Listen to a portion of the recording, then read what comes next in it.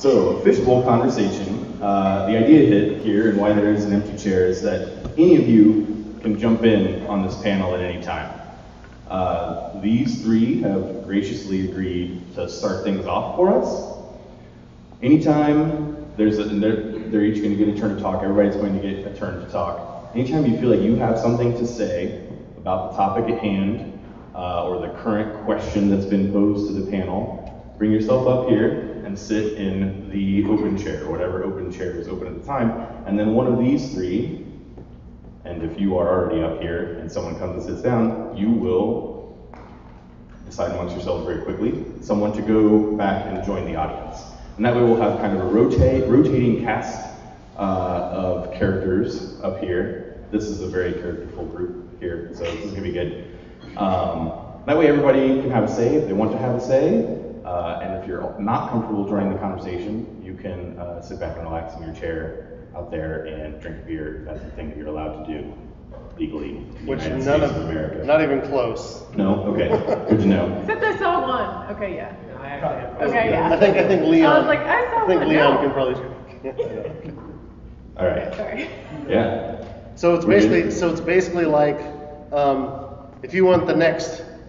I don't know if I need a microphone. If you want the next game in Street Fighter 2 Turbo Hyper Fighting, you put your quarter up onto the arcade machine, so you know you have dibs the next time someone. Yeah, but in this case, your quarter is your rear end. Yes. And the console chair is the arcade Right. machine. Okay, all right, just make sure. Everybody got that?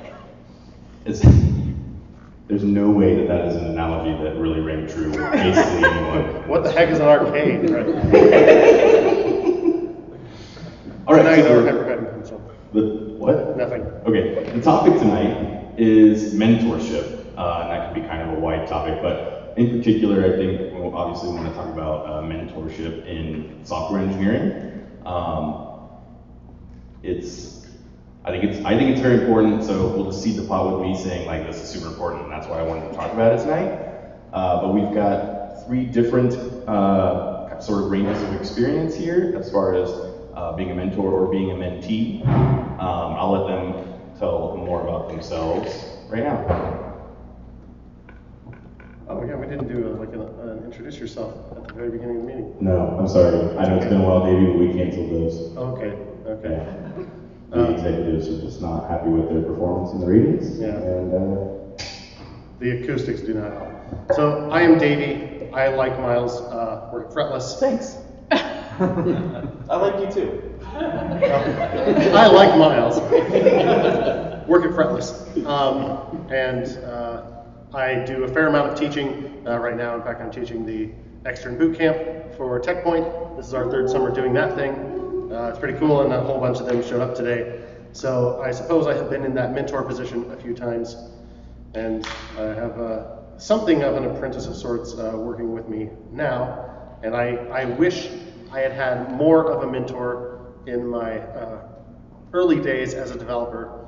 But what I did have was Miles, who was about the same level junior as me, but we were both hyper curious and just egged each other on. You know, he would read one tech book, I'd read another, we'd compare notes, etc. I would be terrified to come to meetups, so he would drag me along to meetups, and then he would do hostile takeovers of them.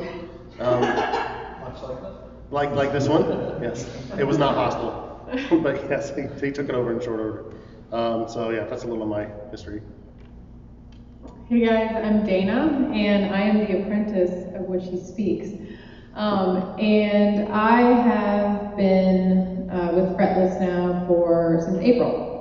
But before that, I had several interns that I used to work with, and so I was a mentor to them, and I loved doing that. It was super fun, but now I'm in a position where I'm learning so much from Davey and the other folks at Fretless, so I have lots of thoughts, but I feel like I've found myself as a mentee in all of my previous jobs, and I think it's super important to have someone to challenge you and to take you to that next level, because sometimes you might not do that yourself. So I think it's really important, and I'm excited to talk about it tonight, so thanks for having me.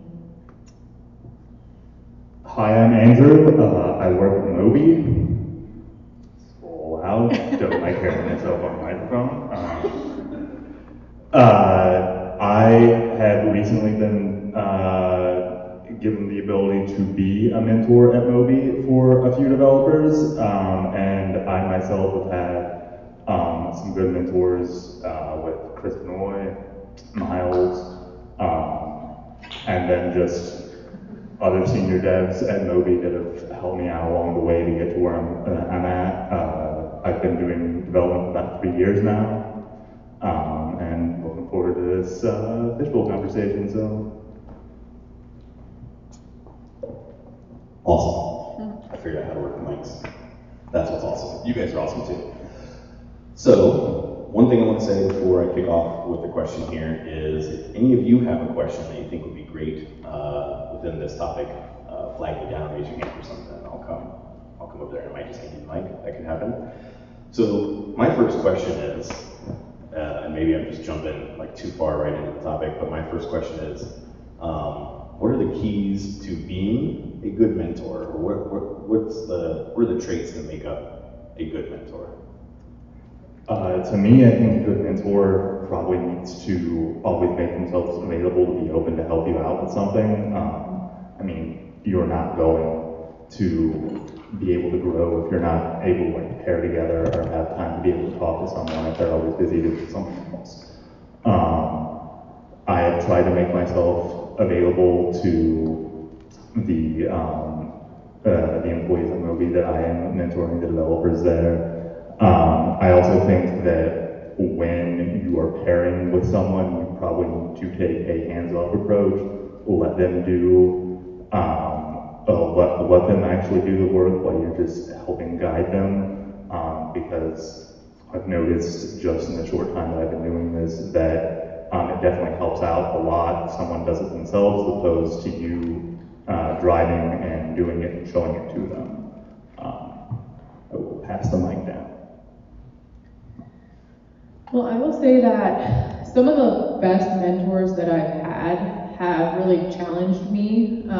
So they kind of believed in me maybe even more than I believed in myself, and I found that really helpful because then I kind of rose to the occasion. So I think as a mentor, you have to maybe challenge folks to go above and beyond maybe what they think they can do themselves. And just be supportive, but I think also being firm. So, of course, before this, I was looking up like, what are the different types of mentors? And there's one that's a challenger, and I think that, to me at least, that's the way I respond is if you challenge me to do something, I'll kind of rise to that occasion or do the best that I can to get there. But also, personally, I like to have good feedback. So I think as a mentor, it's really important once the person that you're mentoring does that or completes the challenge that you gave them, I think it's important to give them that feedback like, hey, you did a great job, like this is where maybe you could improve, or this is an area that you were really strong in, because I think feedback, even if it's like, okay, maybe you need to work on this a little bit more, is really important so they know where they stand. So those are some of the best mentors that I've had have been both of those things, both challenging but also supportive and being like, okay, you could do this, I know you can get there, even if you might not think you can, or maybe it'll take you a little bit longer than you think, but yeah, I think those are two really important traits of a mentor. I'm gonna jump in here and just I'm way over here! And just kind of list these things out that I think I've heard. So be available. Let the mentee do the work. Challenge the mentee, but believe in the mentee, make that clear. And there was a 2B sort of thing, or maybe a number 3 in there for you, Dana, and that is give constructive feedback, right? All right, so we got 5 so far. Just wanted to call those out. I think that's important. Go ahead, Dee. So these are good traits for human beings to have, whatever role they may be playing in any relationship. But humility and empathy are always good. When you're a mentor, keep in mind just because you are the more senior person at this job in this relationship right now, you are not the hottest snot in the land. So keep that in mind, and don't be condescending with juniors, or even if there's kind of an explicit mentor-mentee relationship. Hopefully that goes without saying, but reminding yourself of that sometimes when you start to show off or whatever. Don't show off. Was the other thing humility and empathy.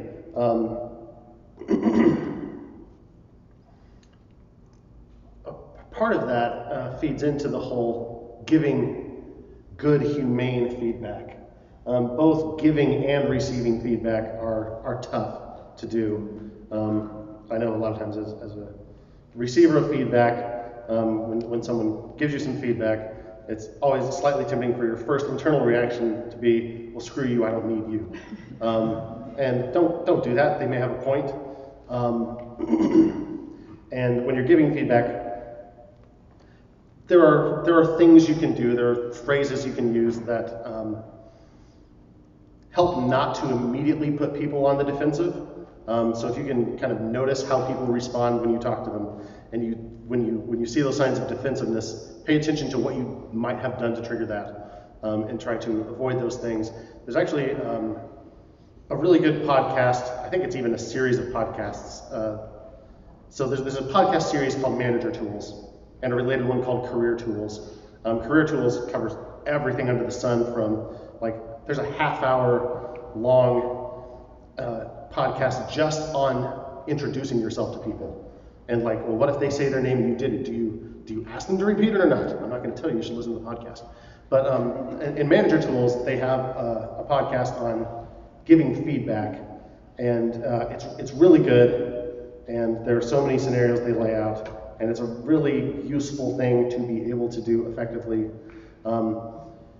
To reference another piece of management advice that I think is really useful, from Radical Candor, just read that whole book is kind of what I want to say. But one of there's this whole 4-quadrant thing. I don't know how many quadrants could there possibly be. It's a quadrant. Of course there are 4. But one of the mistakes that people often make is that book calls ruinous empathy.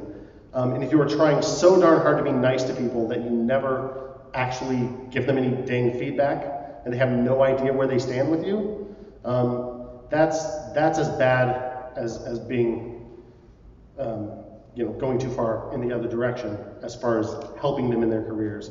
It has that book is full of anecdotes, but if you are in the position where you have to fire someone, and you fire them and it comes as a total shock to them, they had no idea, they weren't even meeting your expectations, you did something wrong by not letting them know along the way where they stood. This is a little more toward management than the mentor-mentee thing. But the point is, giving feedback the ability to give feedback well is a skill that must be developed. So don't be afraid to kind of do some research into that. Is there anybody in here who feels like they've gotten decent at giving feedback? My hand is the opposite of up. Cool. Yeah? So I'd say that the way that I write. Here. Do you want to? Yeah, seat up there. It's just for you. Hi, I'm Stephen Foley. I work at Movie. So I would say that when I first started writing pull requests, I was probably an arrogant little shit, and probably telling people maybe you should do this, maybe you should do that, or whatever. But I find now that I usually pose feedback in the form of a question, can we do this better? Would it be better if we thought I don't know. I think you guys get the gist. Posing it as a question can sometimes not only get them to contribute to a conversation, but it also lets them know that it's a two-way thing, because you're working with someone. You're not directing them, telling them what to do in most cases, unless you're a manager. But I find that posing your feedback as a question sometime and letting them come to the conclusion themselves can be really helpful. That's really all I can say. You're stuck, buddy. But you kind of have to stay now. Oh, That's the way. I missed that. Sorry. It's a trap. Well, that was the end of that answer. I'm sorry, it's a trap. All right, I'm stuck now. It'll be alright.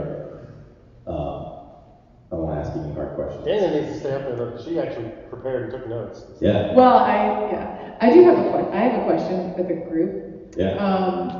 How do you go about like asking someone to be your mentor, or do you directly ask them, or do you just like start following them around? What do you do?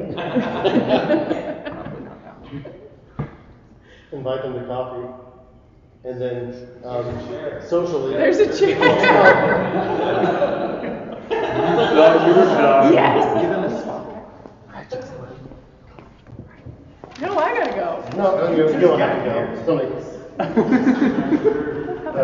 You just decide among yourselves who goes.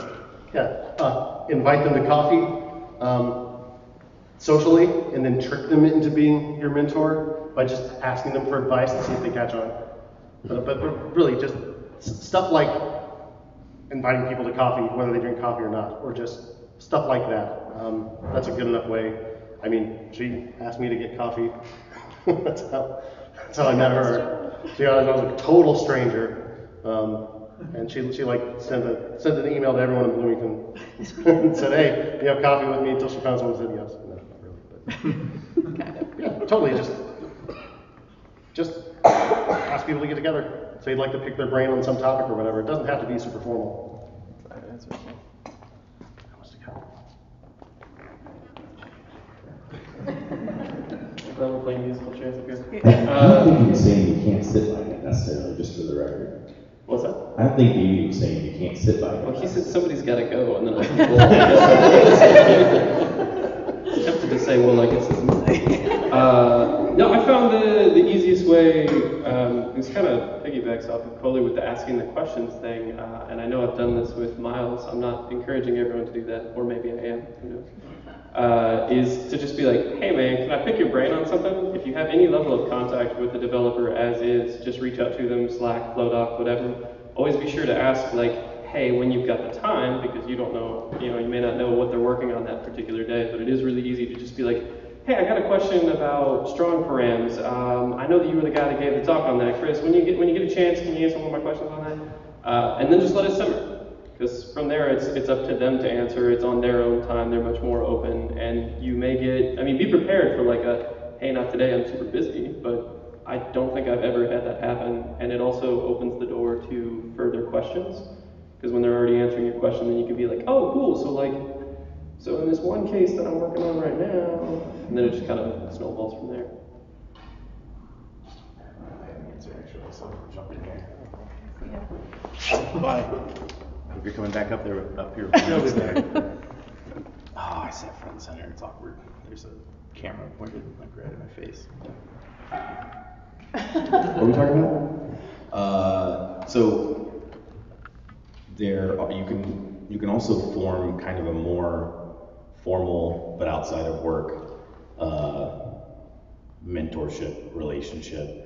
I actually was, I guess, kind of a mentor for a gentleman that actually started here at the Speakeasy. On that board over there, we used to clip like kind of, I forget what they called it, nice things we would do for our neighbors here in the Speakeasy sort of thing.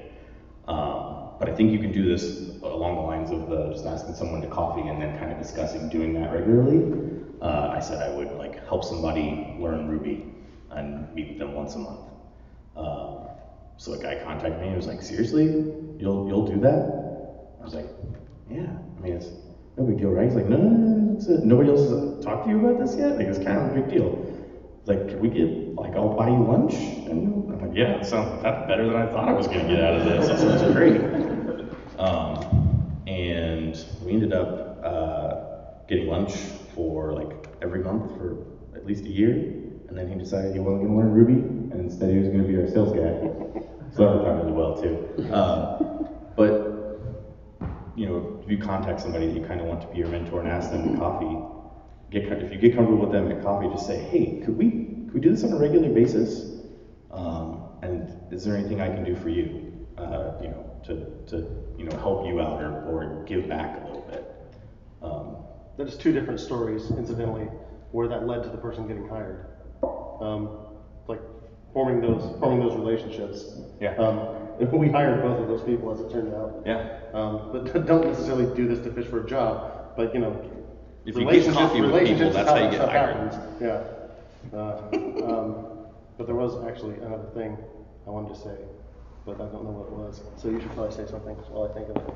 I failed to introduce myself. My name is Benjamin. I work for Iris Works, which is a part of DT Starts. So I work on there part-time and then our office on the website. And that's all I have to say about that. That's a a mentorship program that I've been a part of for a long time called railsmentors.org. And it's really just a site where you can sign up and say, I want to be either a mentor or want to be menteed. And you give out a list of topics that you're willing to mentor.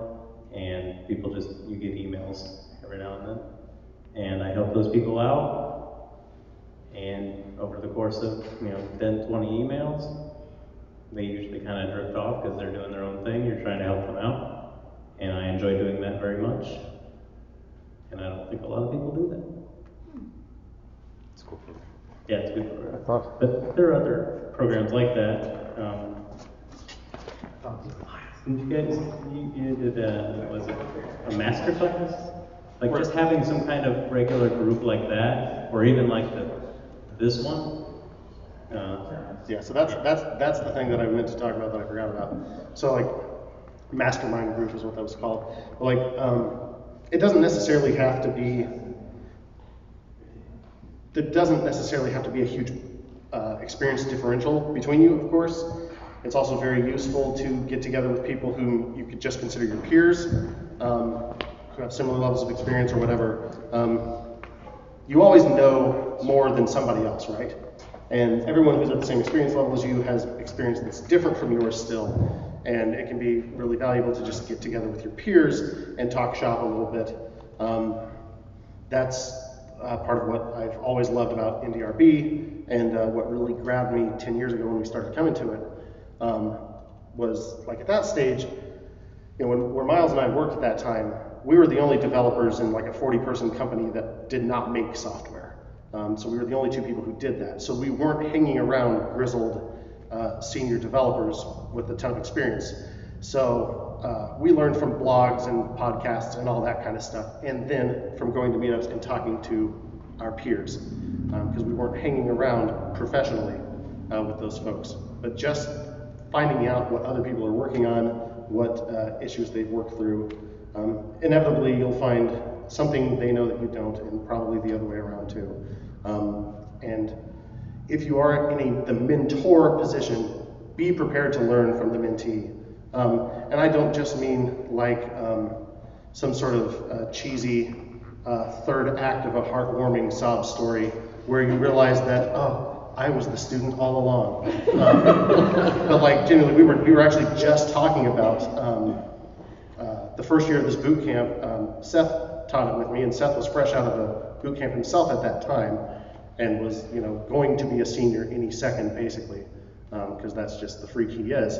But we were covering vanilla JavaScript with no libraries that first week, and he just got out of a 12-week Ruby on Rails boot camp. He didn't know vanilla JavaScript at all. Sorry. But that that was his teacher. But the first week of class, I learned something from him about JavaScript, because he had been, of course, cramming and trying to learn this stuff, and so he was reading kind of up-to-date sources, and I was writing like 1997 JavaScript still, so I was like, what do you mean there's an ES5 in 2015 when ES6 was out? So I learned a lot just by like hanging around someone who was learning it fresh. So be prepared to, again, it goes back to not thinking you're the hottest snot in the world. Be prepared to learn from the person that you think is the student. Related to that, by the way, hi, I'm Chris. I taught at the Iron Yard for 2 years, 6 cohorts of students. I'm now the director of engineering at Sixth, so I manage a team of 6. Specifically to piggyback off of yours, like when the first cohort I taught at the Iron Yard, I walked into that and it's like I couldn't remember how to make a basic Ruby class, like at all, because I've been doing Rails development at that point for like 8 years. And it's like, I never need to do that. Like, what's initialize do? I had like no idea. And in the course of that 2 years and seeing students come through and seeing like every error message imaginable, and answering every question and having to explain everything over and over again. Like by the time I left there and I started at Sixter, like the first 3 weeks were just go through the error reporting and just knock out bugs left and right and left and right. It's like, oh, I've seen exactly that thing 500 times from students. Like it is the quickest way to level yourself out as a developer is to teach other people, especially junior people, because they will think of things and they will do things that you have forgotten how to do or you like don't even think of. It makes you a far better developer the more often you can actually mentor and see code and help with code. Chris has a question.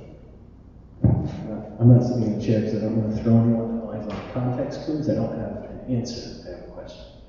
I don't want to get too far from the original question before asking the other side of it. What do you see as a good quality in mentees? What do you see benefiting the other side of this relationship? Not necessarily what you look for.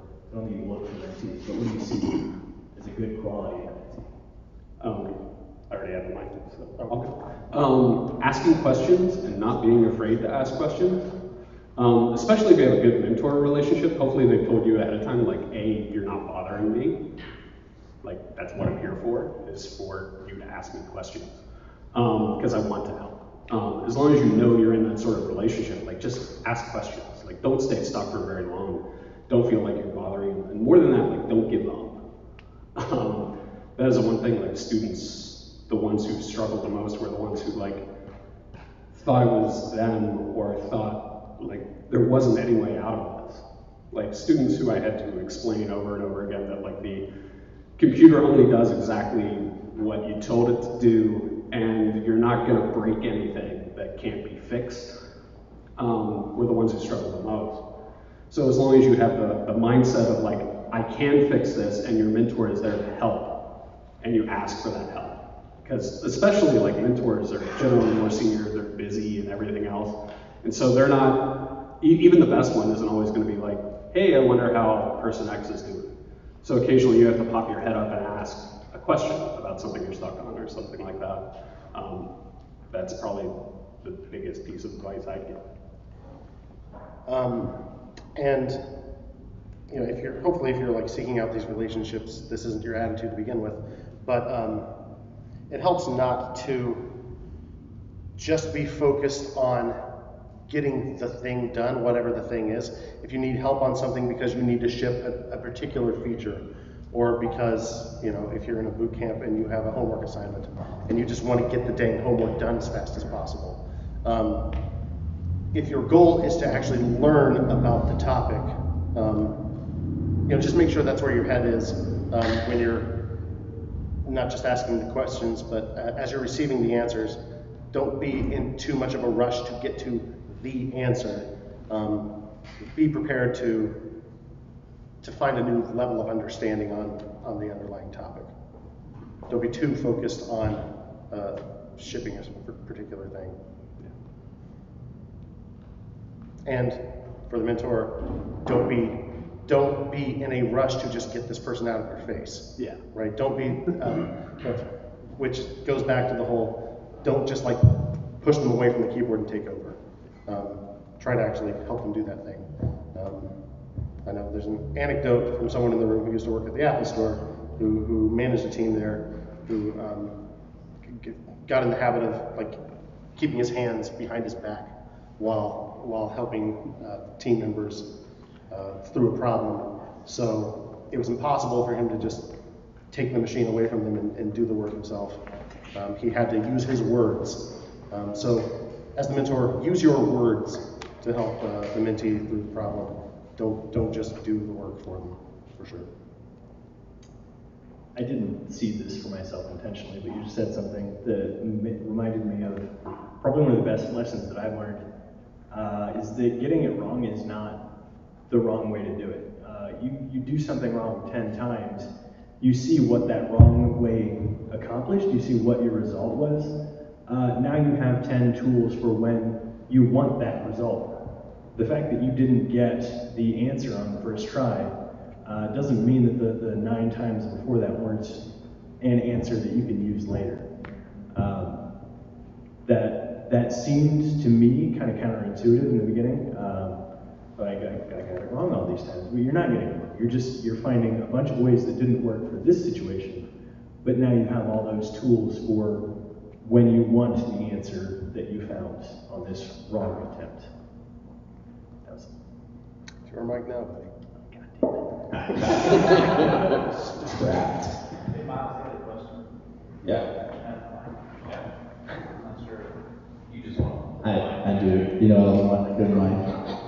Hey, I'm Steve from Springbok. It's a question, so I'm not going to join the panel. But I've been trying to form this question. I'm not sure the best way to ask it, but I guess what are your thoughts, opinions on sort of an explicit mentorship program that is like very structured? We are going to do this mentor-mentee relationship versus just creating a culture of like implicit mentorship, right? Because I think, like it or not, like senior engineers, like junior engineers are always watching them, right? They're always observing how they behave and how they speak and how they write code, and at least the good ones who want to learn and want to grow hard. So, is it more valuable to like have all of your seniors and all of your leaders and managers on the same page with regards to like this is how, so that we can bring up this talented pool of kind of junior engineers, whatever, like this is sort of the culture that we expect when we establish, or is it better to say like, well, you 3 are going to be cynical and you're not going to be good mentors, so we're going to create just a, no offense. This is purely hypothetical, not drawing from your experience at all. And these 3 are going to be the mentors because they're really good at it. Like which thing is better? I don't have personal experience to give input on this, but for another talk that I did recently, I researched the topic of mentorship a lot. The answer that I found to that question, which seems really intuitive, is have a scaffold, but a flexible one.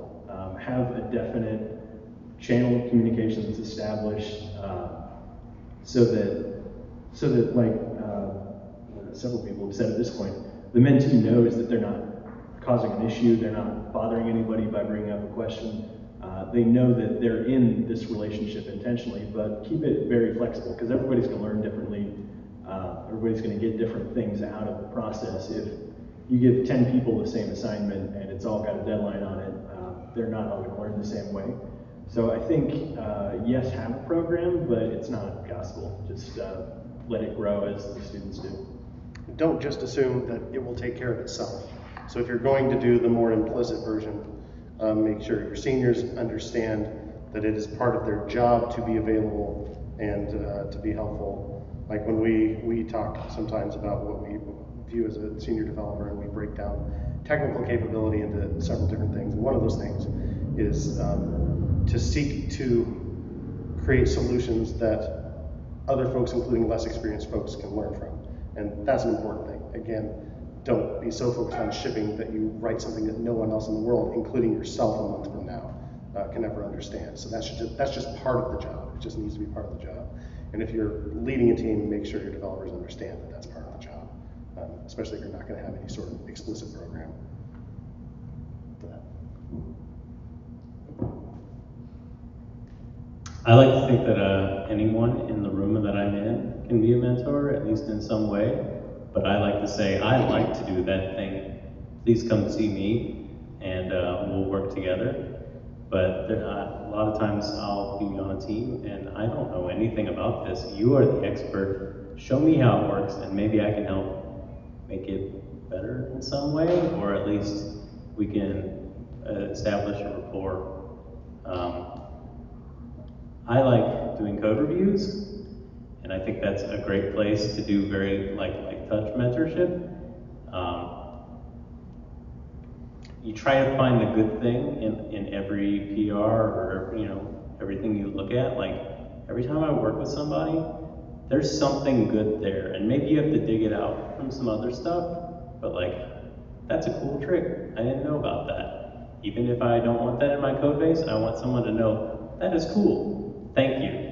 Let's do it a little simpler maybe, or something like that. But like, I don't know. I do feel like I'm the one learning a lot of the time. And whenever you do, I make a point to point it out, because it really, I think it jazzes people up to go, oh man, I'm teaching too.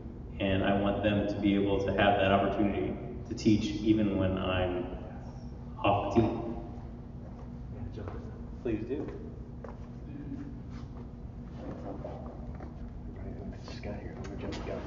So caveat, I only learned software engineering once, so I only have a small sample size.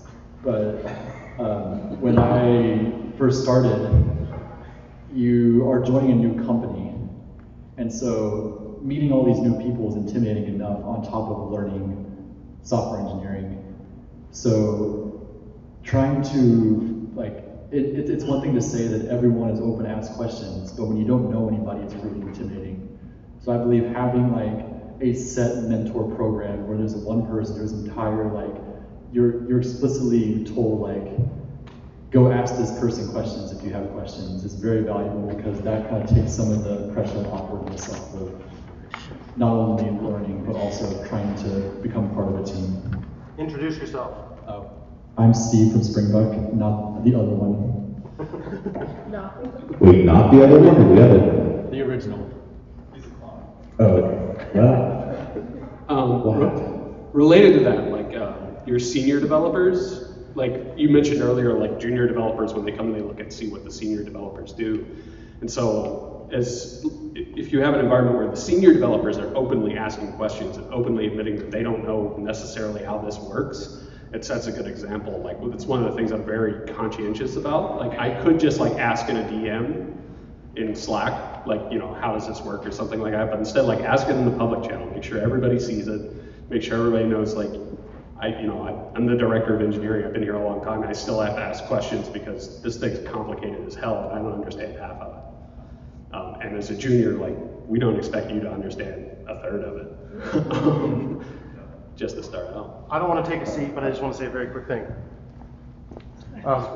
Yeah, that's totally not. So if I'm sharing a screen, and I even do this, even if it's as formal as a dang lecture, I will like open the docs on my shared screen and let them watch me look through the docs to understand, for one thing, to say I don't have all the answers off the top of my head. I don't know this stuff without looking it up.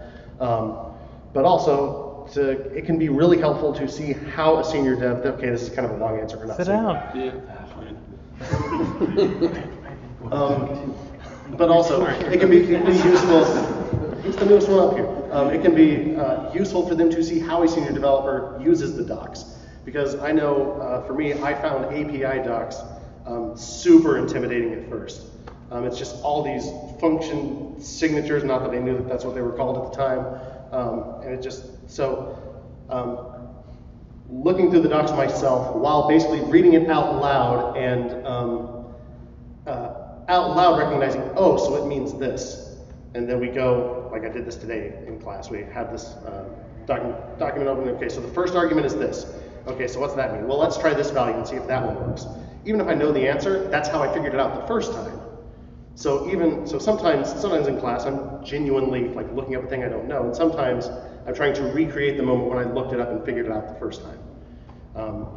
Because when you watch an online video or something like that, you're seeing like the fourth or fifth time that they actually built this thing. You're seeing the perfect version.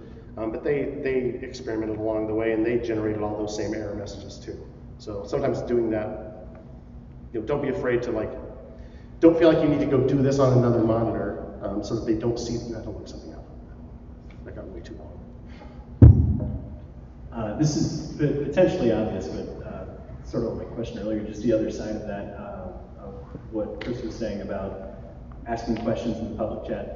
I think the same goes for juniors and mentees. Don't ask technical questions in direct message. always ask that in public chat, especially in a group setting like this.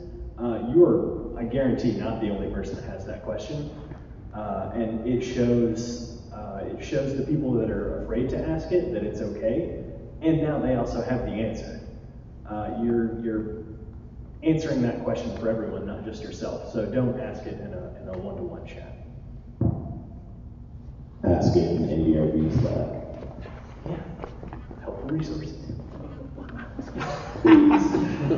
Hi, I'm Aaron. I don't work for Springbook and haven't for like a year, but that's why the cynical comment was thrown out, because I'm kind of cynical. But to speak to your question about a formal mentorship program, I think in my opinion that's actually a really helpful thing to bring on junior devs and have it explicitly known that we do expect the senior devs to be open to answering questions, but by the same token, as was mentioned, you need some kind of flexibility. And one thing that I don't think was mentioned was personality. You may have people who, I can be a little cynical and understate things slightly every now and then. And people who, case in point, right, people who don't take well to that kind of a salty personality, really that. I might not be the best possible mentor, but I do enjoy teaching people, and I do enjoy talking with people and walking them through solutions, but my cynical and somewhat bitter outlook on life might be something that people would just kind of be a little bit turned off by at times. He understates things, remember. What's that? I said he understates things, remember. Yeah. Somewhat better. A little. But speaking back to an earlier question about I've recently started a new job with Sensu, because it's an awesome company, and even though every single one of these gray hairs tells you, yes, this is a senior as an age-wise engineer, I have been programming for quite some time, but I've started this new job with Ruby, and there's no Rails, and it's concurrent programming, so it's event machine, and I'm like, what the hell is this? So I've had to kind of shove aside my decade plus of experience with Rails and go, there's a bunch of stuff I don't know. And it helps from characteristics that a mentee should have. One of them is humility. As was, the mentor should be humble and realize that you can learn stuff. But even as somebody with a ton of software experience, you're starting a new code base when you start a new job. And unless it is greenfield programming, there's a bunch of stuff in the code that you've never seen before. So you need a mentor. Even if you know Rails inside and out, that code base is probably large enough that you're stuck. So you need somebody to walk you through it. So have some humility. The other thing, be curious. Ask questions. And like you said, ask it in public. Don't be afraid to, because somebody else is going to be afraid to. If you've got a whole cadre of new engineers starting at the same time, regardless of their level of experience, you may have people fresh out of boot camp, and you may have people who've been using Rails for 12 years. Regardless, you're new to that code base, so you need a mentor. You need someone to walk you through. So that curiosity and that humility are great attributes for a mentee to have. And so don't be afraid to ask questions.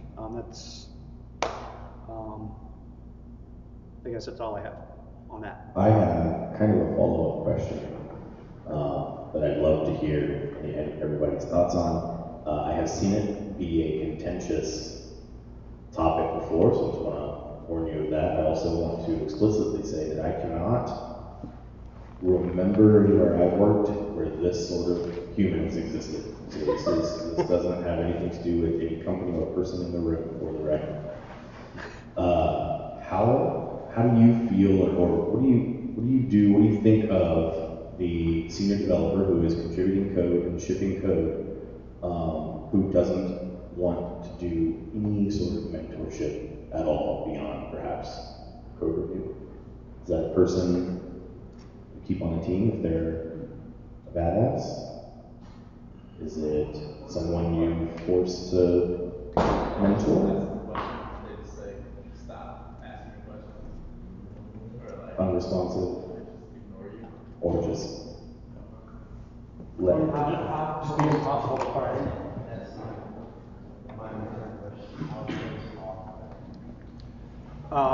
Well, it looks like we've got somebody who has an answer. I'll think about it. I've worked with that guy. I know him.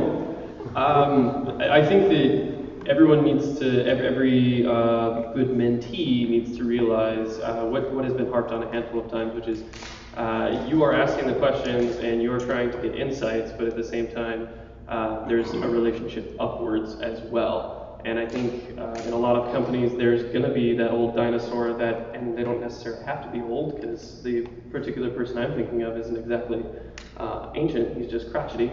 But that's part of the trade-off. There's personality was mentioned before. There are certain personalities that are really well suited for being open and excited and genuinely curious for knowledge and helping share that with others. But you are going to have those people where they're just crotchety old dinosaurs and they just want to do their own thing. You as a mentee, if that has to be the person you have to go through, just actively recognizing that you're going to tread lightly, you need to have specific questions. As a mentee, the interactions I had with this person, who just arbitrary individual, it worked best whenever I had a very specific question where I had narrowed it down as much as I could, because I recognized this is somebody who does not want to offer much or any of their time. So the quicker I can outline, here's my issue, here's the things I've tried, here's the result I'm shooting for, I can kind of streamline it for them, and if I can make that as easy as possible for them so that they can go back to their own crotchety world, we can both walk away happy.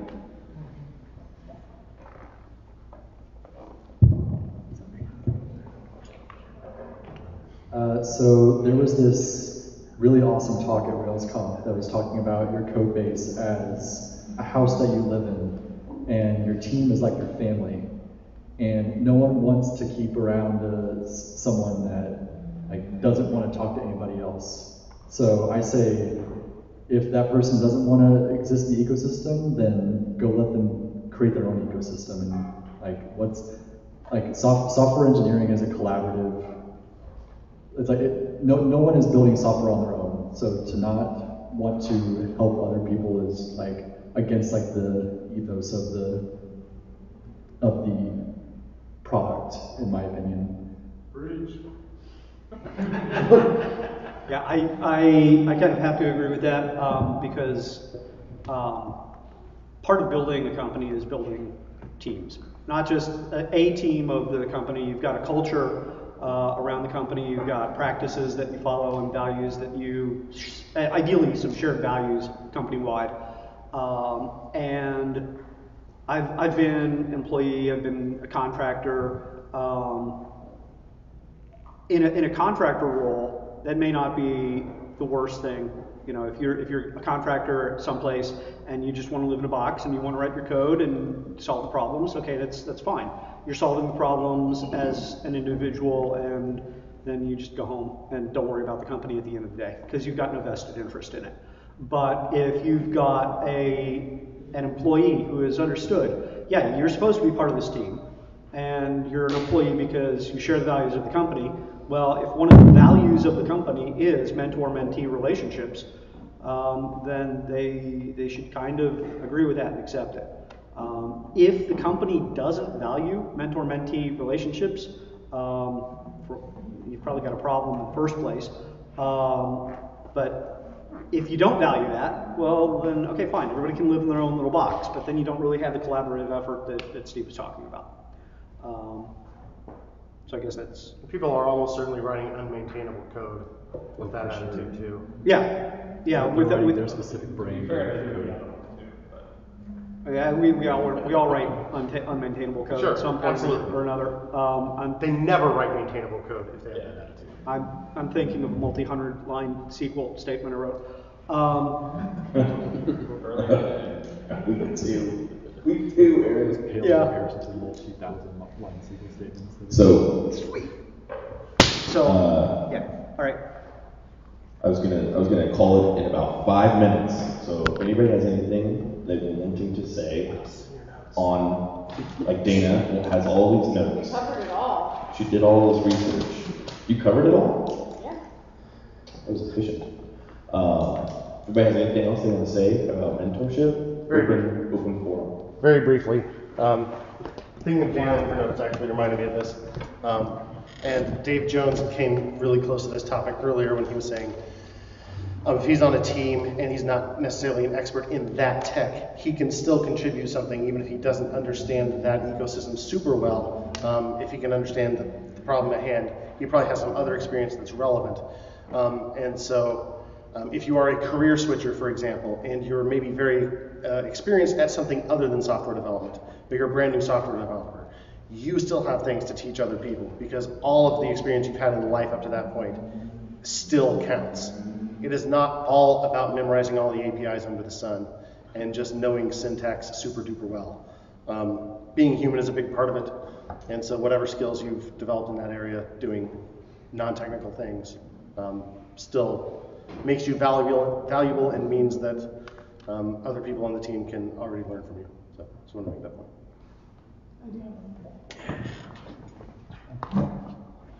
One thing that actually Miles did this on our first one-on-one, but is to ask the other person, like, what's your learning style or what's your communication style and how do you want me to communicate with you? When should I reach out to you?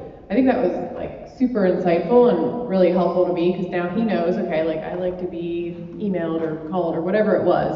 But just like asking that simple question I think is really helpful because then you know, oh, they're not just ignoring me, they just don't check Slack every 2 minutes. They just like to be emailed.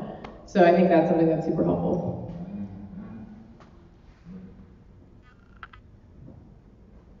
Anybody else want to say? Yeah. I never asked you that. You need to tell me the answer. I guess there's 3. All right. I can share my notes, Steve. Okay. Since we're near the end, like I've been thinking about this a lot lately. The most underrated question, like as a mentor, you can answer is why. Like not only how you do something, but why you do it. And as a mentee, making sure you always feel comfortable asking why. But you know, I have they're not small kids anymore, but I have kids, and one of the things kids always do is ask why. Like, why do I have to do this? And when it comes to our jobs, why, to me, always feels like the most important question we ask about everything. And so as a mentor, part of your job is to explain not only how something works, but why we do it that way. So that the next time they run across a similar sort of problem, it remembers why they're doing it that way in the first place.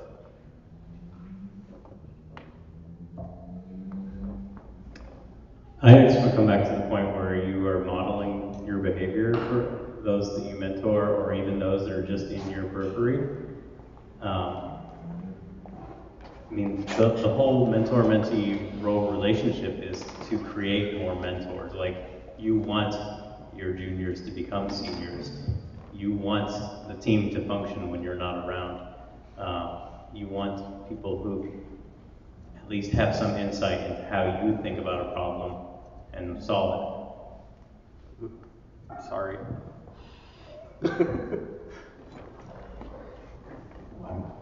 What are you sorry for? I'm horrified that I've taught people to think the way I think. I want to think the way you think, so I know not to do that. I have one I sat down because I actually do have a thing to say, and then we'll be done. I'm sorry, I just decided I was going to steal the last word, and that is that even we experienced folk, seniors, whatever you want to call that, totally need mentors. I need a mentor. At some point, they start calling them coaches instead of mentors. Like, that makes everybody feel better about their experience level for some reason. And they can charge more. Yeah, I was going to say, then they start charging you money too. Exactly. That is exactly right. And anyway, but everybody can use a mentor. It's super valuable. I like to tell people that they should explain this to me very carefully and slowly because I'm too dumb to understand it otherwise. I just want to throw that out because I love that part. Thank you very much, everyone, for coming and staying till 8:45. I really appreciate it. I I really enjoyed Chris's talk as well as the Fishbowl. I hope you all did too. I know we've got a couple people who I am trying to twist their arms into talking next month. Nothing official at the moment, and one of them I am incapable of twisting his arm because he's much larger than I am. It's Seth, guys, it's this guy. So I can't announce anything official, but I have a couple talks hopefully lined up for July, and we'll see you then. Please eat the pizza. There's some pizza left. Will you please eat it? That it was provided by Les and Lee, and also Springbok provided the venue, and also Fretless did the thing too. Yay!